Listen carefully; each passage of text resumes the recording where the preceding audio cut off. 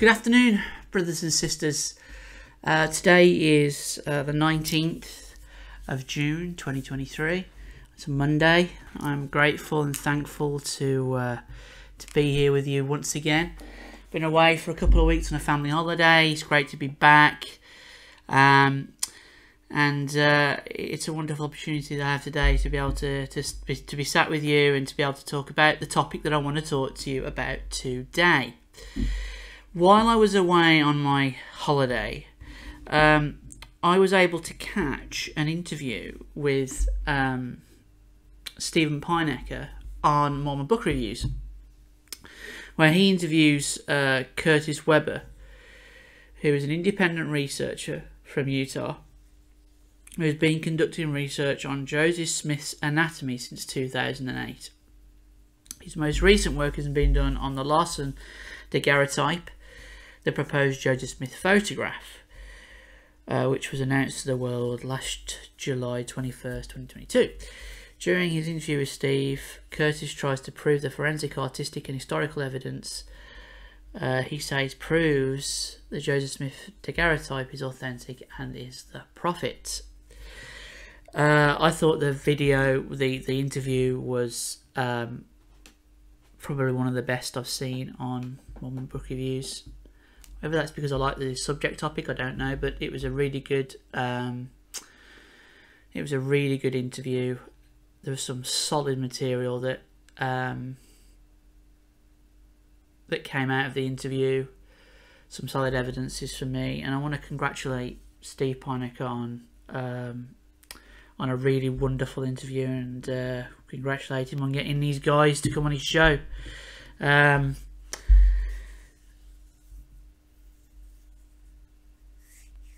I posted a video about this subject last year where I posted a few of the reasons why I thought that the new daguerreotype or photo of Joseph Smith was actually Joseph Smith, and it was refreshing to see that this subject hasn't gone away, that it isn't one of those subjects that is out fresh and in fashion and then dies away and no one ever hears of it. I'm glad that this daguerreotype has not been hidden away. I'm glad it hasn't been bought by any one organisation within the restoration and hidden away or made the property of that organisation. I'm glad and really grateful to the Lord for keeping this fresh and for keeping people looking at it and doing research on it, because I believe that the work that Curtis Weber has done forensically on this photo in years to come will prove that this daguerreotype is Joseph Smith.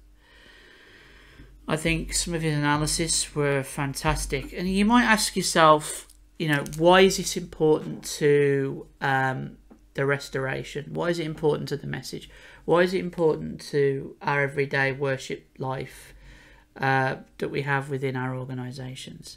Firstly, I know people that would say that it doesn't really matter whether we have a picture of Joseph Smith. What matters is whether we believe the things he did in his life were true. And I believe that as well. I don't have an actual picture of the Saviour in my home. I have an artist's impression of the Saviour. So I don't really have a picture of the Saviour in my home. And it's never stopped me believing in Jesus Christ or the scriptures or the work that Christ did in his earthly ministry or beyond that even. But I think, just like the Book of Mormon, it is faith promoting to one's spirit, I believe, when one can nail down certain factual things about the material one is either reading or looking at. For example, in the Book of Mormon, I believe it's an essential part of our faith-building exercise for us to be able to continually prove where the Book of Mormon took place and how it took place and who the people were and what kind of culture they lived in. I think that's important when you're reading a scripture. And I don't think it's any less important when we're talking about an historical figure such as Joseph Smith. I think it's faith promoting to know what this man looked like, to look into his actual eyes, even if it's in a picture or a photograph or a daguerreotype in this instant, and see what's behind those eyes, to look into his facial expressions. I find it refreshing. There are lots of people out there who would say it's irrelevant, and you know, they can carry on saying that. You know, we have lots of artists' impression. Why do we need a real photograph or a real picture? I personally think it helps build a clearer picture of who the man was and what his mission on the earth was when you can look into an actual face of a person that close to us in history. You know, we're not talking about Jesus Christ thousands of years ago, or 1,000 years ago, 2,000 years ago. We're talking about a man who lived a couple of 100 years ago, in Joseph Smith, and who was who led a normal life, and I think it's important that we know what Joseph Smith looked like, even if it's just to build a personal picture in one's own mind about Joseph Smith. There are people who criticise Curtis Weber's work, who say that, you know, this isn't Joseph Smith for, you know, all the plethora of reasons. I think on his interview with Steve, he gave, you know, there are 20 odd reasons why this couldn't be Joseph Smith that people have said. Some of them are really inane, and others are just, I think, a condition of where we come from within the Restoration.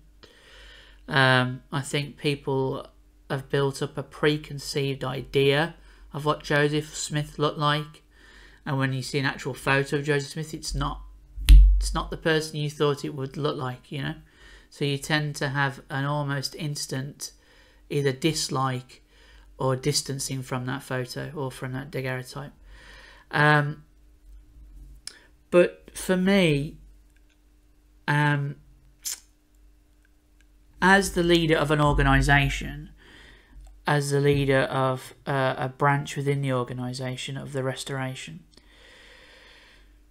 I think it's important for my people, my members and my contacts to know what Joseph Smith looked like. And I've spent a lot of time in prayer over this subject and over this picture, and every time I see it, I see new interviews about researchers being done to it, it further increases my belief that this is actually Joseph Smith, that I'm looking into the eyes of an earthly Joseph. And I believe fervently, and if I'm proven wrong later, you know, so be it, but I believe, as I'm speaking right now, that this is the prophet Joseph Smith. If it isn't the prophet Joseph, if it isn't, it's somebody who looked remarkably like Joseph Smith.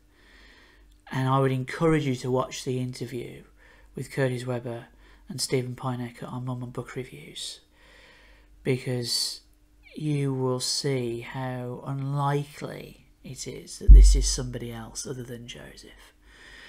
If it is, I say it's a very good doppelganger, and they just happen to have found someone that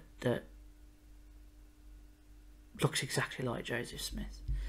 The work that he did on the death mask, for instance, and the painting, the famous RLDS painting of Joseph, and the features behind it, as I said in my initial interview last year, are too remarkable, are too similar for this to be anybody other than Joseph Smith for me.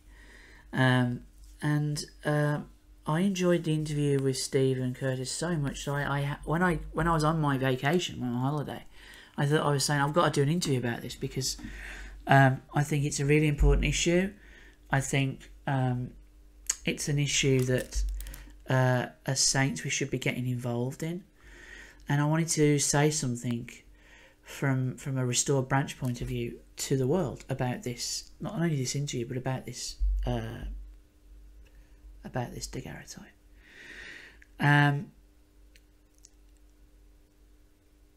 You know, if you look at the pictures of the daguerreotype, the death mask, and the painting, and I'll see if I can get some pictures thrown up on here so you can see. There's just so much similarity. The smile lines, the chin, the position of the ears, the hairline, the little worry frown mark in his head, which is interesting because every one of those things has it. The lips, the mouth, for me it all rings true, and for me it all is accurate to the new daguerreotype that's been found.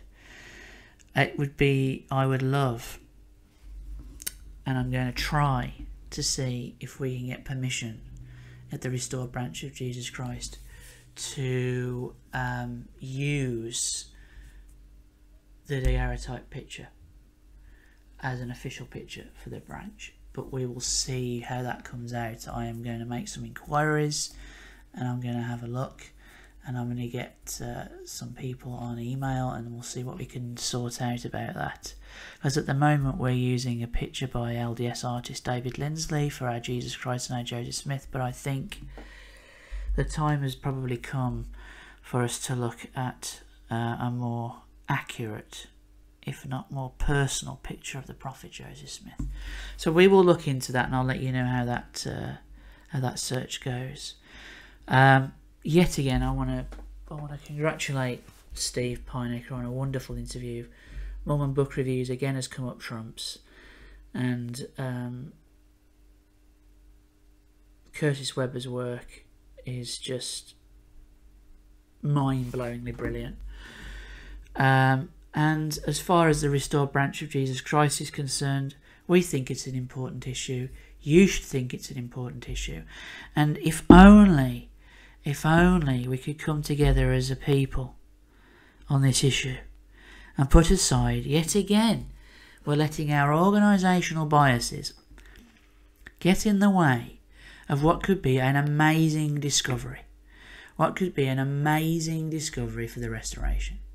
The first ever real photo, genuine, provable photo of Joseph Smith.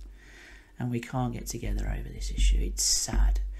It breaks my heart to know that still in the 21st century we cannot put our differences aside as a people and come together over something as simple as a photo of Joseph Smith or a non-photo of Joseph Smith. Let's put all of our organisational resources, whatever they may be, big or small, behind finding out whether this is actually Joseph Smith. Let's look at people like Curtis Weber and the work he's done, and let's have a look and let's see if his work is credible. Let's do it, and not from an organisational bias point of view. Let's come at it as a people, who want to know the truth. Why can't we do that? Why are we continually held back by our organisational and cultural biases? Because it gets us nowhere, brothers and sisters. It's gotten us nowhere with the Book of Mormon in decades and decades and decades and decades. Hundreds of years of infighting. It's got us nowhere. There's some great work being done by individuals, and of course the Book of Mormon rally and symposium that took place recently in Missouri, organised by some very, very dear friends of mine, is a wonderful initiative, and it's fantastic that they're getting people. I know Steve Pineacre has spoken at the rally, And they're getting people from all over to come, and that's great. That's wonderful work. But you know, I think this is an important issue with this daguerreotype. It's found in a locket that's come through very few people from Emma Smith. Surely it's worth investigating. Surely it's worth us putting aside our differences to come together over trying to find out, instead of, as good as he is, individual people like this Curtis Weber. Where's the backing from the organisations? Where's the backing from you know, prominent leaders over this issue? But I just find it frustrating that we still aren't coming together on anything, you know, let alone a picture, a photograph of the Prophet Joseph Smith. I mean, you would have thought, wouldn't you, the founder, the first prophet of our faith, our restored faith, we can't find unanimity on. We can't find neutral ground to come together on. I think it's sad. However, the daguerreotype and the photo are out there, and they're going to stay out there, and they're going to keep circulating. And eventually, this story will become too big for big organisations and small organisations alike to ignore. And I think it'll come into people's homes. It'll come into their personal lives, and I think that's a good thing, because it'll stop and make you think, well, what's being done about this? Why haven't my branch or why haven't my organisation done anything about this supposed photo? I find it really not disheartening, because I know Steve's doing a lot of great work over at Mormon Book Reviews, but he is not a believer. He's not involved as a member of any restoration organisation, and it's taking his channel mainly. I know other people are covering this, but taking Steve, I mean, he's done a couple of interviews on this now to really push this, and I'm like, why should it be left up to Mormon Book Reviews to push this? Where are the other Mormon podcasts and video-based interview processes? Where are they? So if you haven't found Curtis Weber, and you haven't looked at this daguerreotype, and you do run a Mormon or Latter-day podcast, or whatever you want to call yourself, get onto it now, because this is a hot topic story, and it's not going away anytime soon. Get onto it now. Have a look at it. And I'm going to see if I can get a picture of it up on here to finish with, so you can look at this photo, because I'm telling you that all the evidence points to this being Joseph Smith, the prophet of the restoration, the translator of the plates, the bringing forth guy of the Book of Mormon, the prophet who built the temple in Kirtland, who established a Zion, who built Nauvoo, who was shot at Carthage and betrayed by his friends. This is the guy you are looking at, who did all those things. That concludes my video on the daguerreotype for this year, at least until we find some new information. But please take a look at Steve Pinecker's interview with Curtis Weber on Mormon Book Reviews. Listen to what this guy is saying, because, you know, it's pretty good. And stay safe, stay faithful, look after one another. It's a crazy days we're living in, people. Crazy times. And keep your eye out, because, you know, within the restoration there's always something new coming about that you can talk about, and you can influence people with. So until next time, brothers and sisters, stay safe, God bless, and I will see you soon. Bye-bye.